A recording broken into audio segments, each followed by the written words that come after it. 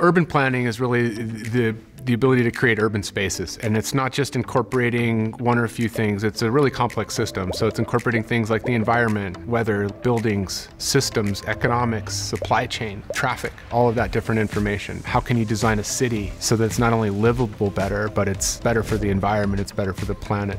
In urban planning projects, you get a lot of data, you have a lot of community involvement, and a lot of times it's really tricky to balance those different goals and objectives. So what AI allows us to do is to help find a common place to put that data and have that data be available to all these stakeholders, and also use that data to create new types of designs and solutions that a human by themselves might not be able to come up with. The reason the potential for AI is so huge in architecture and real estate, there are so many hard and complicated calculations, simulations, analyses and consequences that are interconnected and intertwined and limit the stakeholders from expressing and utilizing their creative potential, especially with the urban growth we're having today, with creating better cities that are kind of livable and more sustainable, but also more efficient in terms of actually housing the people that are moving to the city. It's just so complex. The way this works today is that humans come up with a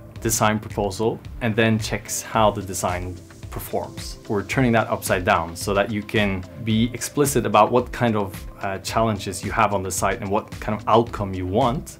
And then you can get support from the computer and the software and the system to help you find out how to get to that solution in the best possible way. It's kind of an assistant sitting on your shoulder trying to help you get there faster, but also to discover the best possible solution on the site.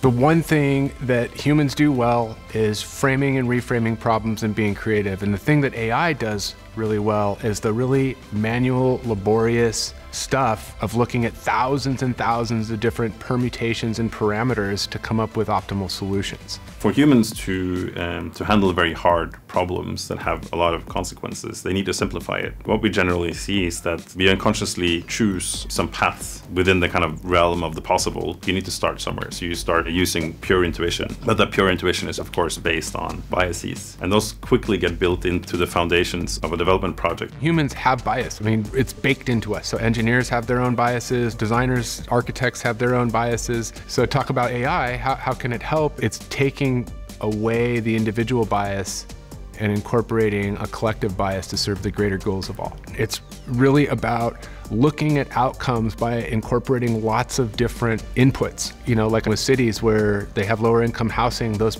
areas have less trees. Just by a sheer fact of less shade, you get sweltering heat at certain times of the summer. Every single part of a complex system has the ability to have things happen based on small parts of that. When AI is facilitating, let's say, a discussion around an urban planning project, it makes sure that every piece of data is captured, that the community voices could have as much weight as the developer voices, as the ecologist voices, for example.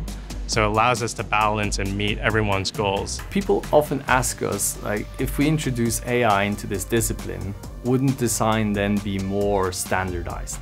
But it's actually the other way around. Computers are able to think about more things than humans, right? They can do calculations much faster than us. And if you combine the human way of thinking with computers doing the math faster, then we're actually able to come up with more complex solutions and complex outcomes. Diversity creates innovation. If we can make humans more aware of outcomes about a small inconsequential decision I made here, that all of a sudden there's a bigger outcome over here that, oops, you know, I should have thought about that.